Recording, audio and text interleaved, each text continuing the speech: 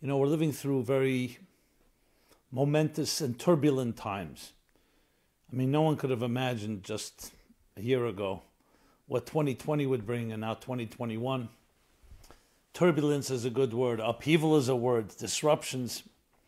So let's talk about that. How disruptions lead to a new world order. I'd like to share with you a perspective that we don't really hear very often these days. I myself have been trained, and I'd like to share with you a formula of how to look at events from a different vantage point. The fact of the matter is, as we live through time and space, each of us is experiencing what we see in the here and the now. Yes, we read about history, we try to imagine what the future would be like, but we live in the present. And especially when things rattle us or affect us emotionally, it's very difficult to pick ourselves up and look at the bird's eye view. Because we're right now consumed with the moment. And at times that's very vital. Because if you're dealing with a crisis or a situation you need to address immediately, you can't just begin to pontificate and look at the big picture. You have to deal with the events on the ground in the immediate situation. However, even then, and at all times, there's another perspective which I'd like to share with you, and that is called the bird's eye view, a broader perspective. Not only does it somewhat free us from the emotional tensions that are elicited from immediate events, it also actually gives us perspective, context. So even though there are events and experiences that right now are affecting us very directly, let's begin with COVID-19. Include now the political unrest, pre-election, post-election, now the uprisings or whatever you want to call it in Washington, what will happen this week of their inauguration. There are a lot of tensions are flaring. And it affects us, especially if you follow the media. So there's one way to write the headline of these events: the unrest, the upheaval, the polarization, radical left, radical right, what will be. Trump, of course, was a major lightning rod and continues to be, that elicited all kinds of feelings, either anti-Trump, pro-Trump, in between.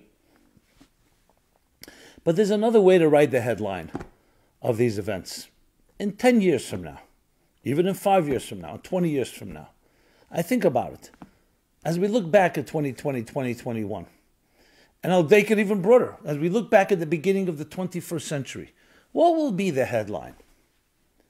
It won't be driven by the drama of the moment, the emotions, because that's all driven, as I said, by the immediate events. And especially when you go into special interests and everyone has their own agenda, the media and others, it all is amplified and blown out of proportion at times. What will be the headline? The headline will be disruption in the beginning of the 21st century. Disrupted an old world order and is leading or has led us into a new world order. I have no doubt that will be the headline. It's not a prediction or a prophecy. It's a student of history. We all are students of history, and look at the big picture, that's what you come away with. Amazon disrupted the retail world. The internet disrupted many of the commercial models of the past. New modern communications, online communications disrupted how we run business, how we run our office meetings. Mr. Donald Trump disrupted Washington, the political systems. Whether you agree or disagree with him, the Democratic Party disrupted the Republican Party. You find a common denominator when you step back. And though I don't want to compare it because the events back 100 years ago in 1920, 1921, the beginning of the 20th century were also tremendous disruptions. There we have over 120 million people killed in the world wars. But if you think about it, at the beginning of the 20th century, monarchs still ruled.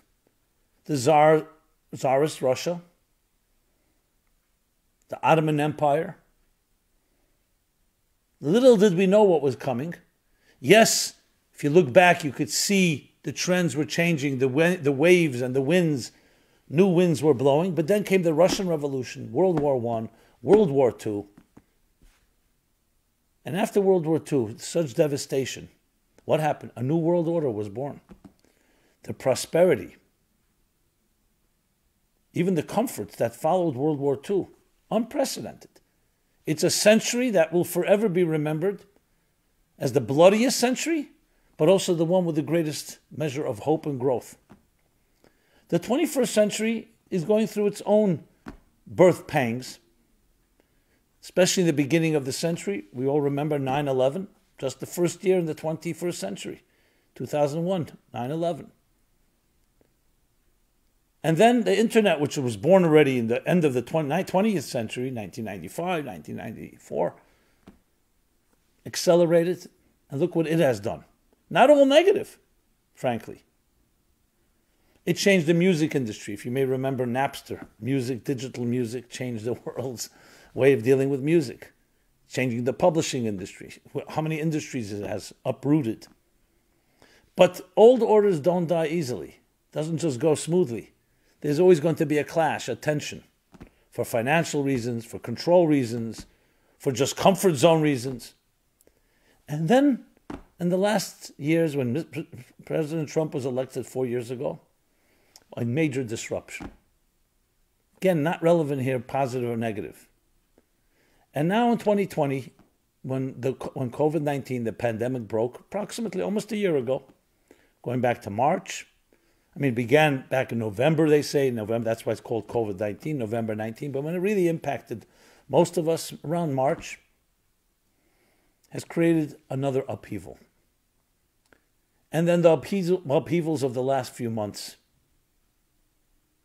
And I reiterate again, I'm not getting into politics or taking sides. I'm not even going there. I'm looking at the big picture, the end of the story. We're not even getting whether it's a positive thing or a negative thing. Obviously, there have been negatives. And when you include the racial tensions that began with the murder of George Floyd and what that caused and is still causing. So there's a lot of simmering energy. And the way I've been trained to think, and I want to share that with you, we have to see this, not just as an immediate discomfort, but as a birthing. The Kabbalists and the mystics put it this way, that between two paradigms, there's always going to be a vacuum, a void. They call it, in Hebrew, yesh, ayin yesh. Yesh is a state of being. A certain paradigm, a certain structure. Ayin is that vacuum. Something has to be lost. Something is shed. You shed one layer of skin to assume a new layer. And then comes the new reality, the new paradigm that's born. Now, it's not always that smooth. There's a lot of tension. This is a true transition. But you show me any area of growth, any development, any birthing, always is preceded by a disruption. Because that's the definition of birthing. Something has to give in order to give birth to another thing. If not, it's just an extension. In the world of recovery, they say, if nothing changes, indeed, nothing changes. Change, by definition, means that something has to shift. And shifting is never comfortable. So a mother goes through the birth pains of pregnancy and the pains of pregnancy and then the birth pangs. All of us in our childhood, we grow into adolescence and adults. There's always going to be the awkwardness in the in-between from child to adult. A seed deteriorates in the ground before it gives birth to a sapling, to a beautiful tree that ultimately will grow out of it. Creativity is a child of frustration. The more the creativity, the more the frustration that precedes it. You ever have a situation, you're about to have a breakthrough, but you're always going to be preceded by confusion. Suddenly you don't know whether you're coming or going. And then something suddenly emerges. Ask any artist, and they'll tell you exactly the same experience. There's always going to be a disruption because an old paradigm is giving birth to a new one. So is this something we'd like? Of course we don't like the discomfort. And we've also had, unfortunately, we have had deaths. We've had losses. We had health issues. So I'm not suggesting doesn't come with a price. But when you look that way, it creates a certain level of calm, I must say. Not that it minimizes what's going on, but it puts it in that context. So if you think of it that way, disruption, birth, it gives an entire different way of painting the picture of our lives and our times today. And this is also true on a personal level, not just on a macrocosmic level, but on a personal level. We all go through these shifts and balances in our lives. When things begin to develop, something new is about to happen, there will be always a certain measure of anxiety, a measure of discomfort, as the new emerges from the old. What is the great challenge we have? We hold on to our status quo. We hold on to the inertia with such force that we become our own enemy. Instead of flowing and recognizing that this is a journey, imagine fighting that journey. Imagine a mother is about to give birth to a child. Because the pain is so great, she just gives up or doesn't want that pain and doesn't see it through. Imagine someone's frustrated, and because they're frustrated, they give up and they don't create what they need to create. That's the challenge, because the past holds us in its clutches, in its tentacles. So what we need to learn is to free ourselves and have that certain measure of spontaneity, of flexibility, a certain ease. Allow yourself to experiencing something new. The more rigid you are, the more firm you are, it works against you. When change is happening, you want to be part of the change. You don't want to fight the change. Now, obviously, there's situations that we need to address if it's particularly dangerous or in any way can cause potential damage. But nevertheless, in the overall picture, go with the flow. This is what's happening. Disruption, okay. Those that will ride with that disruption will be the first to benefit from the fruits of the new birthing. That's how it is. Those that stand strong and try to resist it can be hurt in the process. So this isn't just a philosophical, another perspective. It's actually a way of looking at life differently. And I'll apply it into personal lives. If you have tensions in your own home between parents and children, between spouses, or tensions within yourself, your own struggles. So you can try to fight and be stubborn, or you can say, you know what, let me be a little looser, more creative. Allow something fresh to happen. Be spontaneous. I always share with people when you go somewhere, today travel, of course, is limited, but you go somewhere, don't always stick to your plan. Be open, hang out. Be open, you may meet a person you didn't expect. The unexpected is where magic happens. But the unexpected is not according to your script. That's exactly the point. So it allows fresh air, it allows something new to enter. Imagine if you were able to assume that attitude. Now I understand why there's so much resistance to it. Besides comfort zones, there's also another issue, fear. Fear of the unknown. Now you know your situation. Even the known devil, the known evil is better than the unknown. So why would I disrupt my known given situation? And especially if fear drives your life, insecurity or uncertainty, why venture into new terrain? Precisely because the word new, because that opens up new opportunities, new possibilities. I'm not suggesting a recklessness, a type of just do everything. I'm speaking about not letting yourself to become hardened and your attitudes, your preconceived notions to block you from great opportunities. So practically speaking, even today, get online, make a new friend. Reach out to someone. Disrupt yourself in a good way. Because when you disrupt it in a good way, it may even prevent having to be disrupted in a bad way. Disrupt your life. Be a disruptor. in a positive fashion. Look for something new, a new perspective, a new idea, a new class, a new friend, a new commitment. As soon as you're working with other people, as soon as you have a relationship, immediately there's going to be something new because another person is not you. They may even challenge you. Don't be afraid of a challenge. One of the ways to get out of our insecurities and fears is to allow ourselves a new situation and recognize, you know what? I wasn't blown away. I wasn't annihilated or obliterated in the process. I recognize I could be challenged. I can go into an area where I thought I wasn't comfortable and come to discover something I haven't known before. So my friends, we have a tremendous opportunity today to allow ourselves not to be trapped in the moment, in the time, in the space, in the disruptions, and recognize that it's really part of a larger, greater growth. That sad analogy comes to mind. The caterpillar. Right? The caterpillar goes into the chrysalis, into its cocoon. Time passes. The metamorphosis from a caterpillar into a butterfly. So I remember once reading a book. It was a very interesting book. It was like almost like a child's book, but had a very profound message. Does the caterpillar know that it's going to become a butterfly? The consciousness of the caterpillar, does it change? You could argue either way. So when the caterpillar, who may not be aware, as the cocoon begins to close, it may think it's dying. It's about to die. And then it becomes complete darkness. The caterpillar, which was crawling around in its own way, has now been completely ensconced in a chrysalis. Complete darkness. So the caterpillar could really feel desperate and feel this is the end. But time passes. Time passes. And the caterpillar turns into a butterfly. The day comes where the chrysalis, the cocoon, begins to open up. And now, slowly will emerge this beautiful, let's say, a monarch butterfly. And there's someone's watching the cocoon opening and sees the butterfly struggling.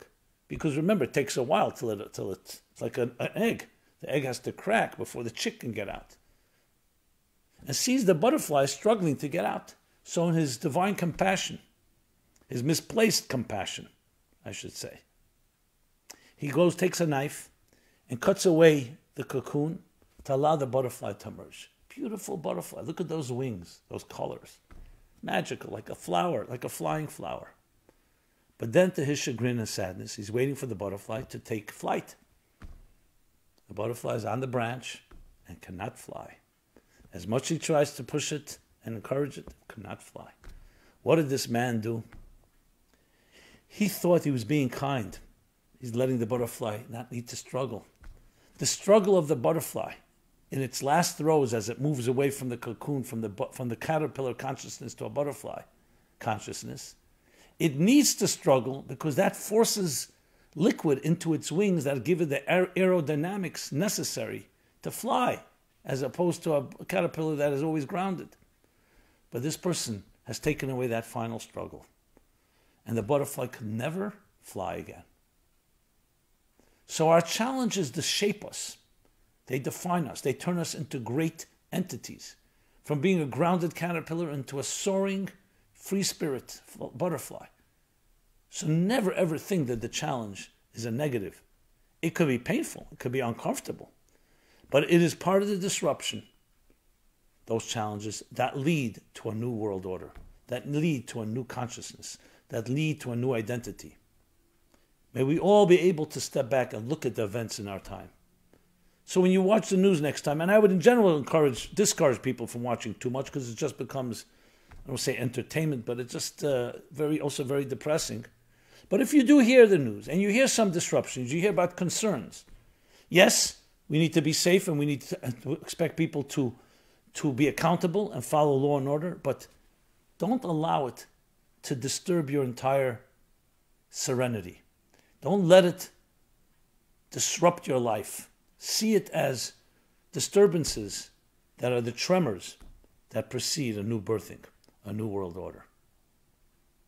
And may we be blessed to actually see it through and see that birthing in our own personal lives and collectively.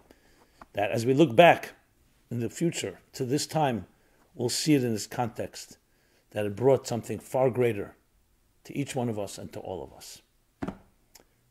Thank you so much. Simon Jacobson here. Please share, like, comment, suggest, rebut, at least some type of reaction. I'd love to have that cross-pollination, interaction. MeaningfulLife.com is our website where you can find a full array of resources. Every Sunday we do this live, but then it's, of course, archived and you can access it. If you like what you heard here, please pass it on. And may we all experience renewal. Be well, be blessed, and stay healthy. Thank you very much.